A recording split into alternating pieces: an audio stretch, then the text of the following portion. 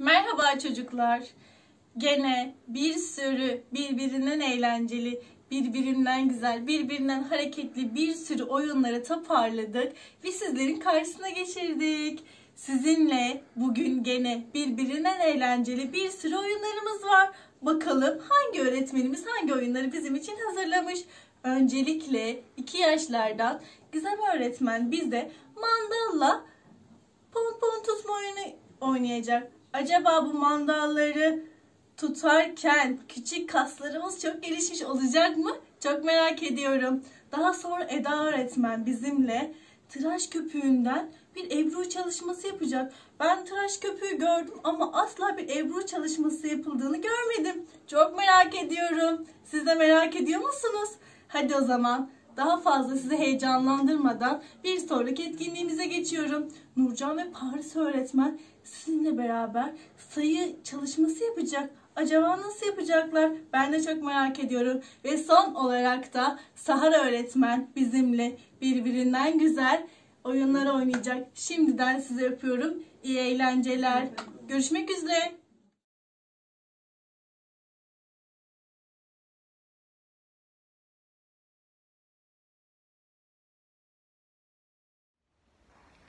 Merhaba çocuklar. Bugün bu videoda yine sizlerle beraberim. Bugün sizlerle bir oyun oynayacağız. İsterseniz oyunun malzemelerini söyleyelim. Burada birkaç tane plastik bir bardaklarım var. Ben 7 tane kullandım. Siz daha az ya da daha fazla kullanabilirsiniz bardaklarınızı. Burada mandalım var. Bir tane yeterli. Biraz pomponlarım var. Ve şu şekilde kağıtlara çizdiğim bardaklar var ve renkli renkli toplarım var. Benim 7 tane bardağım olduğu için 7 tane de kartlarım var bu şekilde, renk kartlarım. İsterseniz 2 tanesini boyamamıştım. Sizlerle beraber boyayalım.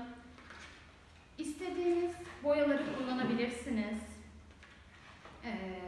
Bunlar için boya kalemleri de gerekiyor malzemelerimiz içerisinde. İstediğim renge göre boyuyorum. Bunların içerisindeki yuvarlakları. Mesela bir tanesini boyamışım mor rengi.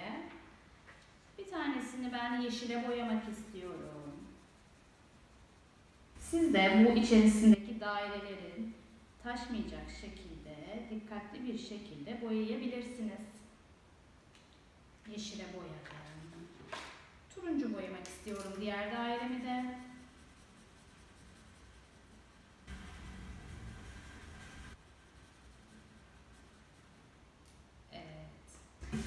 Gördüğünüz gibi bu kartım da bitti. Şimdi buna geçelim. Burada da bir tane kırmızı boyamışım. 2 tane dairem boşta gördüğünüz gibi. Onları da boyamak istiyorum. Onu da mor renge boyayalım. Ben mor rengi çok seviyorum çünkü. Çok dikkatli bir şekilde boyadım. Diğerini de siyaha boyamak istedim.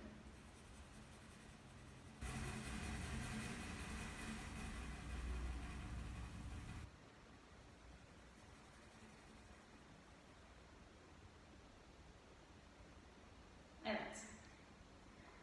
Boya kalemlerimi kaldırıyorum. Evet. Şimdi kartlarımın hepsi gördüğünüz gibi hazır. Bardaklarımı ben şu şekilde dizmek istiyorum. Önlerine de kartlarımı koymak istiyorum. İstediğiniz şekilde dizebilirsiniz.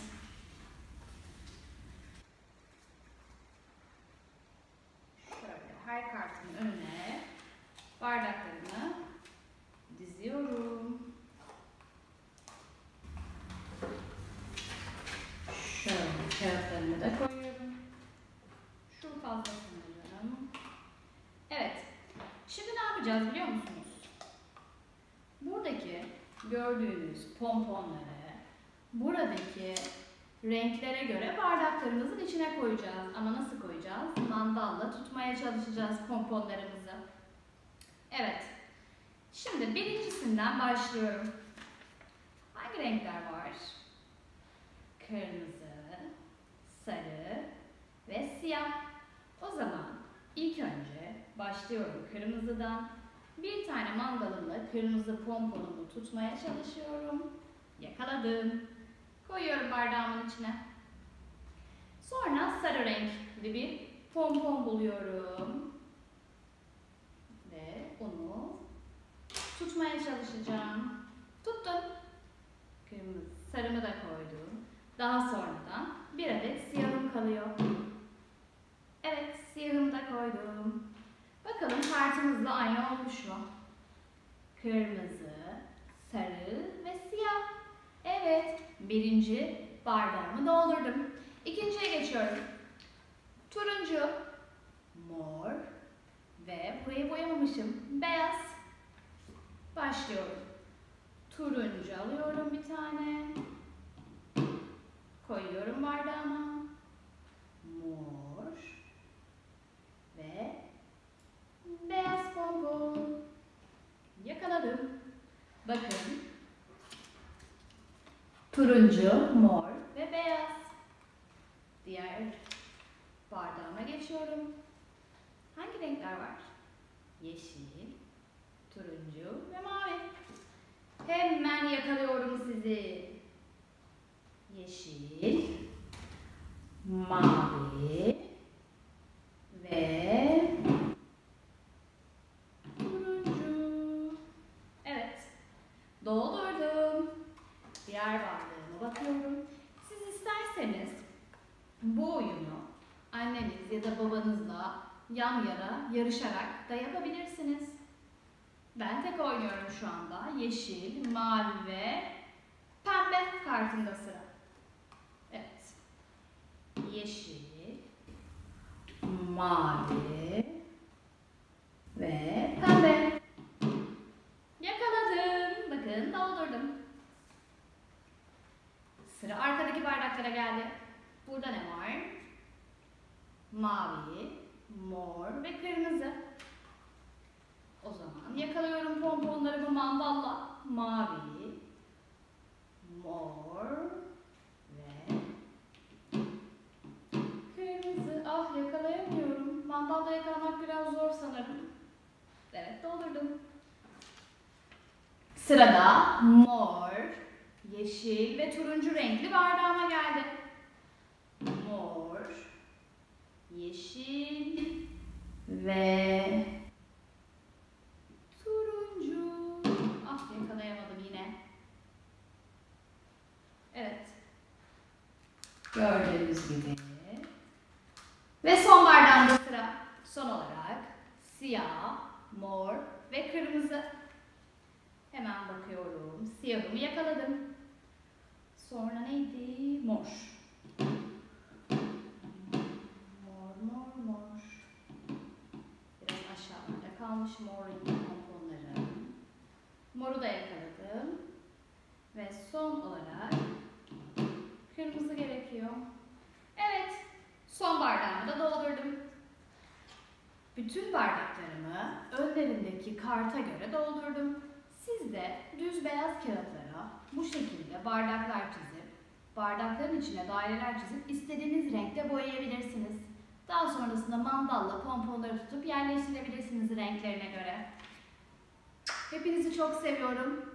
Görüşmek üzere. Umarım videolarınız gelir ve ben de izlerken çok mutlu olurum. Kendinize iyi bakın. Merhaba çocuklar, nasılsınız? Hepiniz şu anda iyi izliyorsunuz, duyuyorum. Bugün sizinle beraber tıraş köpüğünden resim yapacağız. Daha önce tıraş köpüğünden resim yaptınız mı bilmiyorum. Bu birazcık Ebru çalışmasına benziyor. Daha öncesinde okulda yapmıştık, hatırlıyor musunuz? Bunu yapmak için bir kaba ihtiyacımız var. Tıraş köpüğüne ve gıda boyası ya da parmak boyalarına. Son olarak da A4 kağıdına ihtiyacım olacak. Tamam mı? Şimdi öncelikle tıraş köpüğümü kabımın içine sıkıyorum. Evet.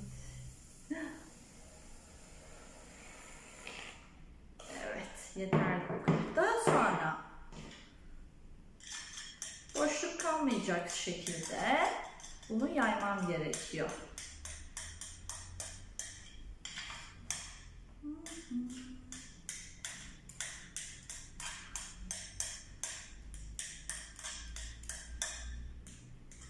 Evet. Sanırım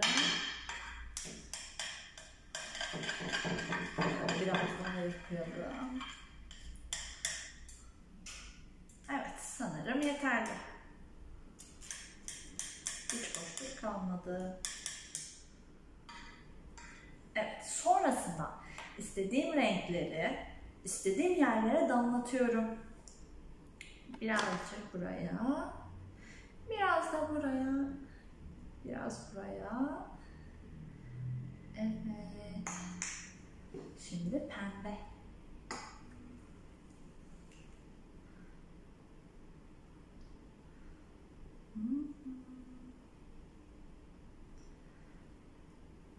Evet. Biraz da mor.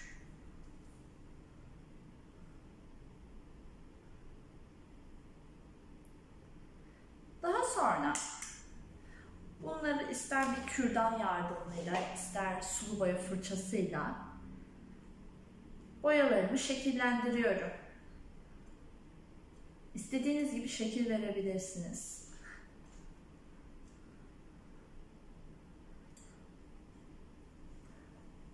Evet. Boş bir A4 kağıdımı üzerine koyuyorum. Çok hafif bastırıyorum. Ve çekiyorum. Gördünüz mü? Hadi bir tane daha yapalım. Biraz daha şeklini değiştirelim. Şöyle yapacağım. Biraz daha pembe sıkmak istiyorum. Evet. Şöyle yapacağım bu sefer. Hop. Ve A4 kağıdımı alıyorum. Hafif bastırıyorum ve sürterek çıkarmak istiyorum bu sefer biraz daha. Buna istediğiniz renkleri katabilirsiniz. Renklerini daha da çok çoğaltabilirsiniz. Ben şöyle biraz daha yapıyorum ve son kez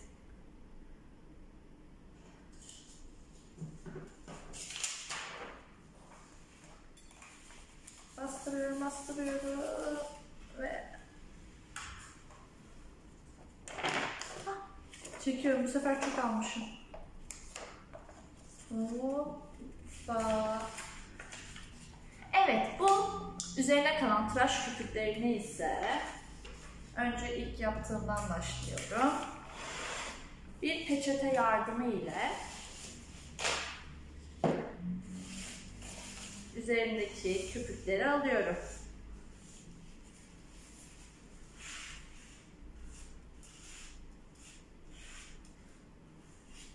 Daha sonra bunu odanızın istediğiniz yere asabilirsiniz, tamam mı? Bakın, rengarenk oldu, gökkuşağı gibi. Bunu da alalım.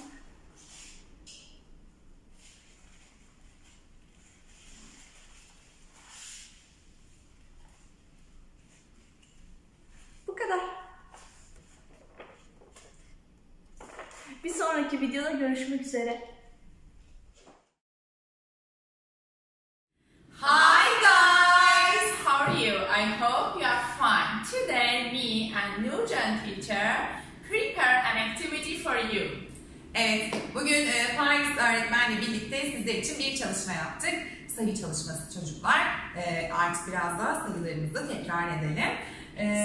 Bunun için the things that we need are scissors, one scissor for Nurcan teacher, one scissor for me, pen, one for you, one for me, and Play-Doh and paper sheet. Okay, now I want to draw a tree for you. Evet, Paris öğretmen. Şimdi biz ağaçlar oluşturduk sizler için. Bir tane örnek olarak bize gösteriyor nasıl yaptığımızı. Please cut it. Evet, şöyle yeşil kartonumuza ağacımızı çizdi. Kahverengi kartondan da gövdesini yapacağız.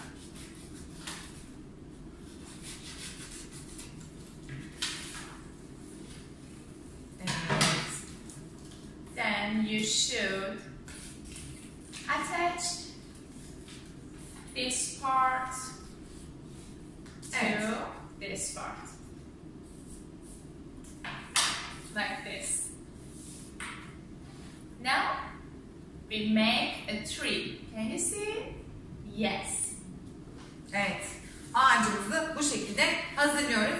Bunlardan 10 tane ağaç hazırlamanızı istiyoruz çocuklar. Anne babalarınızdan yardım isteyebilirsiniz. Şimdi biz bu ağaçlara We prepare them before the activity for you. Now we want to write the numbers here from 1 up to 10. evet, bu bizim sayı tablomuz olacak. 1, 2, Evet. 3,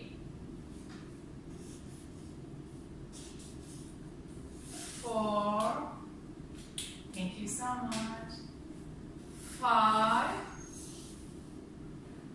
5, 6, 7, 8, 9, and 10. Yes. Evet. Birden 10'a kadar karışık bir şekilde Paris öğretmen buraya sayıları yazdı ve daire içine aldı. Peki biz ne yapacağız bunlarla sizce? Düşünün bakalım. Evet. İşte hamurumuzla elma ağacı yapacağız. Yes. Ama bizim ağaçlarımızın her birinde farklı sayılarda elmalar var değil mi öğretmenim? Yes, of course. And according to numbers, we should fix our trees. Evet. Şimdi ben bir tane elması olan ağacımı Paris öğretmene veriyorum. Bakıyorum. Bir. Oh. Evet, şöyle yakından göstereyim size. And I should find the number 1. Would you please help me? Paris öğretmen şimdi bulmaya çalışacak. Bir sayısı nerede? Number 1. Yes, I find it. Number 1 is here. Number 1. İşte buldu. Bravo Paris öğretmen. Because this apple has. Evet. Çok güzel oldu değil mi elma Yes. ağacımız? Paris öğretmenim. Yes. 2. Number 2. Number 2. Number 2. Ben düşünüyorum. Acaba bulabilecek ama çocuk Is it kesin number 2? bulurlar. Nurcan teacher, is it number 2? No, hayır Paris öğretmen. O 9 sayısı. Oraya koyamazsın. Yes, I find it. Bravo. İşte 2 sayısını buldun. Yes, this tree has 2 apples. Evet. Paris öğretmenim. Number 3. Number 3, number 3, number 3, number 3. Where is it? Şuralarda bir yerde. Yes. Size gösterirken buldum. Yes, number 3. This tree has 3 apples. Evet, 3 sayısını da buldu. Bakalım 4 3 sayısını da big bulabilecek mi? apples. Number 4. Number 4. Where is number 4? Ağaçları nasıl biliyorum Paris öğretmenim? I find it. Buldu. Bravo Paris Yes. öğretmenim. Evet, 4 sayısı oradaydı. The next one. Ben şimdi elma ağaçlarımı yapıyorum böyle. Paris öğretmene hazırlıyorum. O sayıyor. Ben kaç olduğunu söylemeyeceğim. Sen say öğretmenim elmaları. 1, 2, 3, 4, 5. The number 5. Number 5, number 5. Where is number 5? Would you please help me? Is it Yardım number? istiyor. Is it number 5? Hayır Paris öğretmenim. Bak 5 nerede? Ben de bakayım şöyle. İşte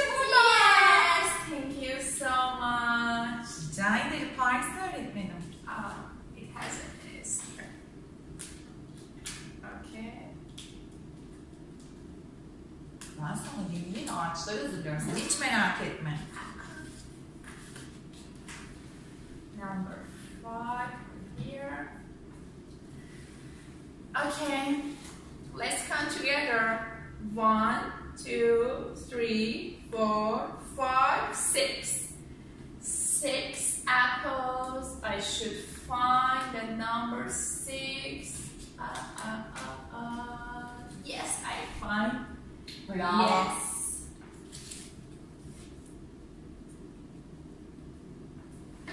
Evet.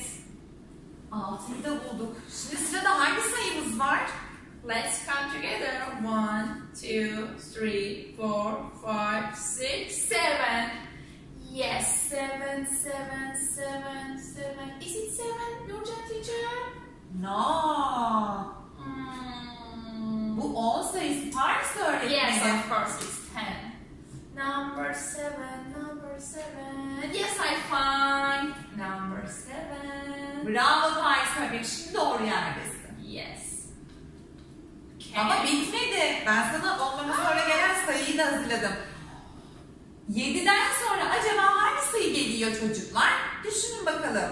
After 7 is 8. Evet. So let's count together. 1, 2, 3, 4, 5, 6, 7, 8. And number 8. I find you. Yes. It's number 8. So we have number 9 Acaba hangi and sayımız number kaldı? 10 here. Acaba hangi sayımız kaldı? Evet, en son biz hangi sayıyı yapıştırdık Paris öğretmeni? 8. Number 8. 8. O zaman 9 geliyor. Number 9. 1, 2, 3, 4, 5, 6, 7, 8, and 9. And number 9. This or this? This. Okay. Evde siz de böyle hazırlayın çocuklar. Anne babalarınız da sayıları bulmaya çalışsın.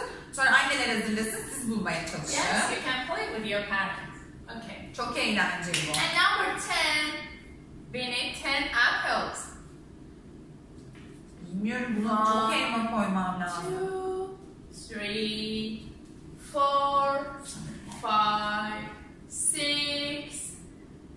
and 7, 8, 9, da da da da. 10. Yes, number 10. Yes. Lift. Evet, işte oldu.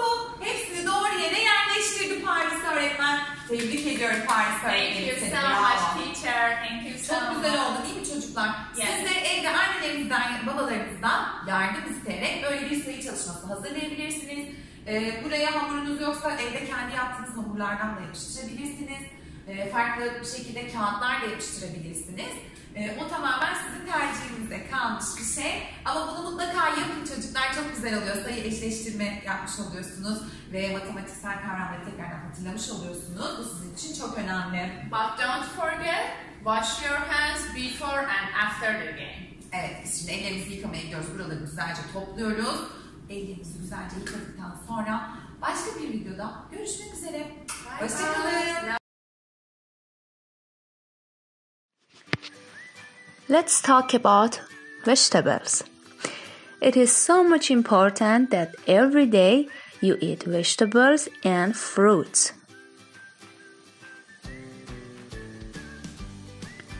Vegetables.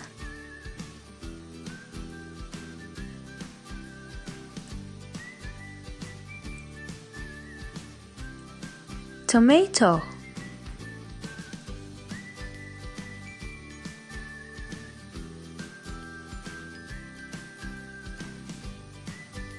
Broccoli.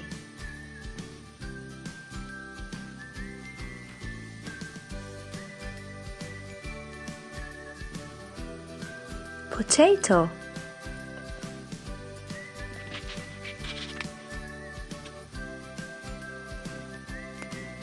Carrot.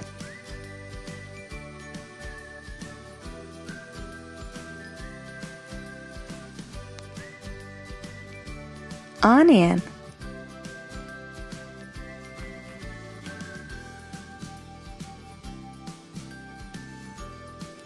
pumpkin,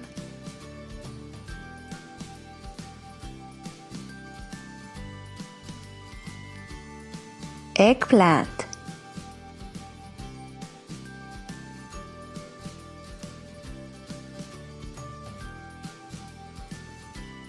avocado.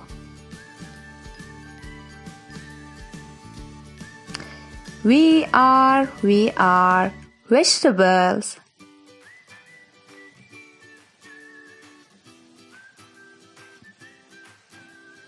Now repeat after me. Are you ready? Let's go!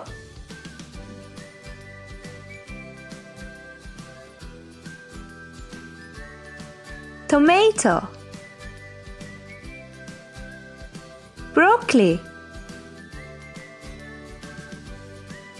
potato, carrot, onion, pumpkin, eggplant, avocado.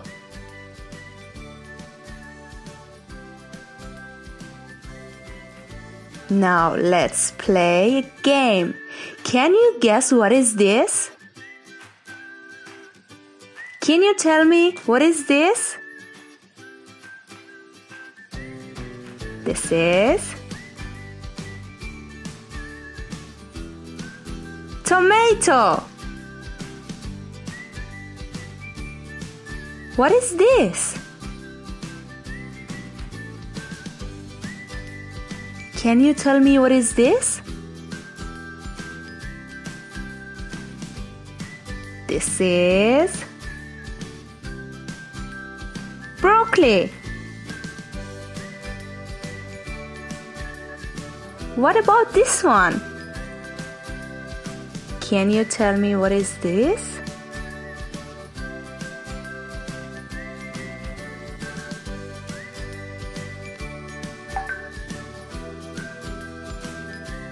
This is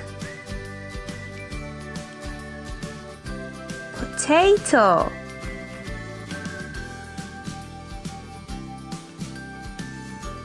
What about this one?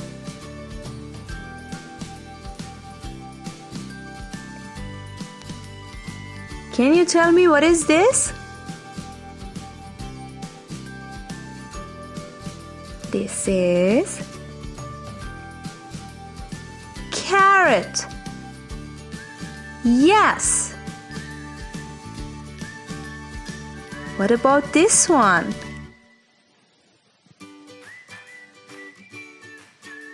What is this?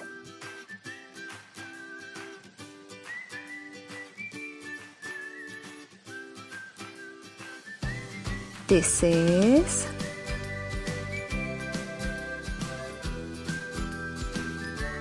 onion. Yes. Wow. Can you tell me what is this one?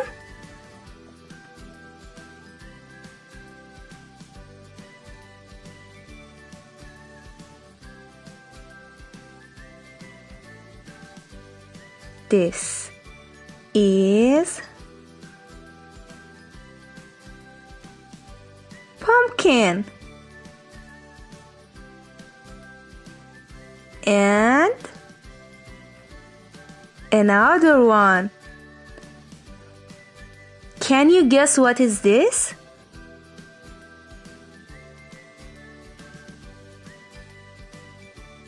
Yes.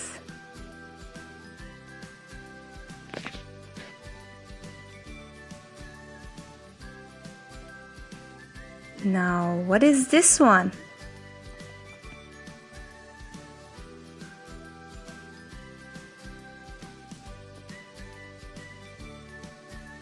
This is avocado.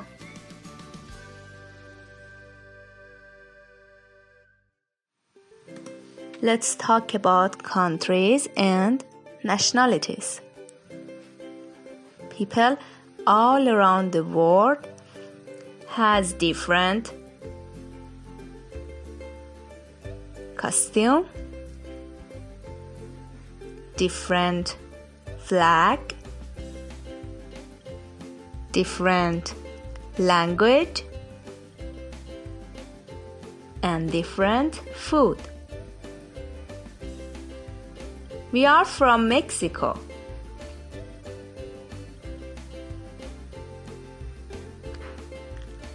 Our famous foods are taco and nacho. Here is our traditional dress. We are from China.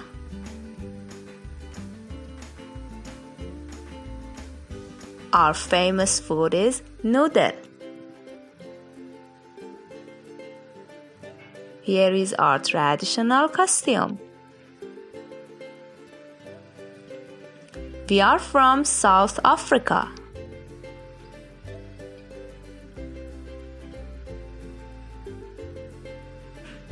Here is our traditional dress. We are from India.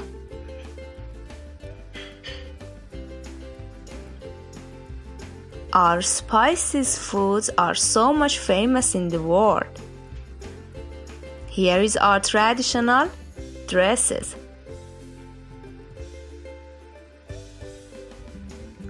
We are from Argentina.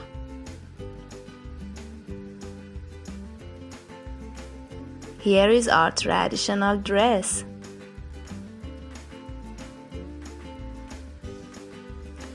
We are from France.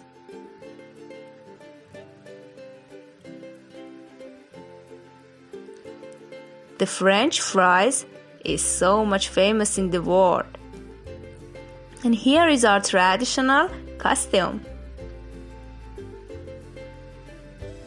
We are from Japan.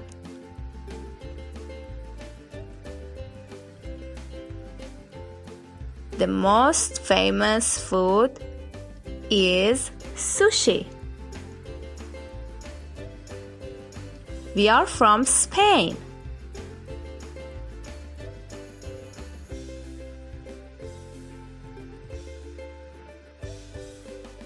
Our famous food is paella, and this is the traditional dress.